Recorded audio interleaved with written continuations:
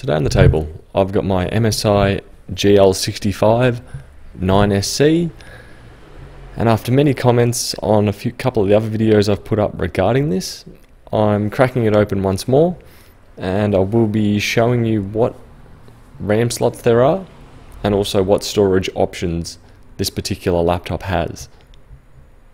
And while I'm tearing it apart, I definitely love the cooling on this thing. The amount of ventilation's brilliant. Definitely can't knock that at all. It's probably my most favourite thing about this machine.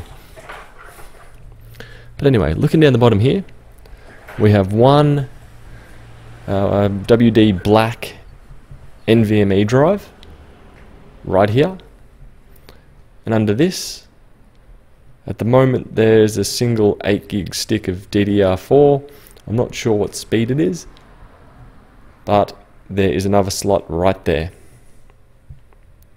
So if I remove this completely, we got stick 1 and then another DIMM slot right there. So that's on one side, and then on the other side of the laptop, put the back nice and neat. On the other side, under that other bit of black adhesive or black plastic, ta-da, a 2.5 inch slot right there, and there's a tray to put it onto, so you have room to add either a 2.5 inch SATA hard drive or an SSD in there as well. So you have 2 storage options and 2 RAM slots. And while I'm at it, as a bonus, is the battery in here,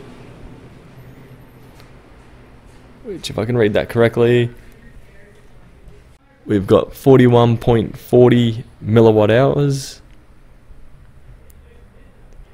and it's using fairly standard cell batteries, which is usually something you could pick up off eBay or something to that effect,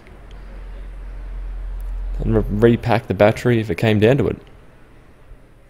So there you go, that's the internals of the GL65.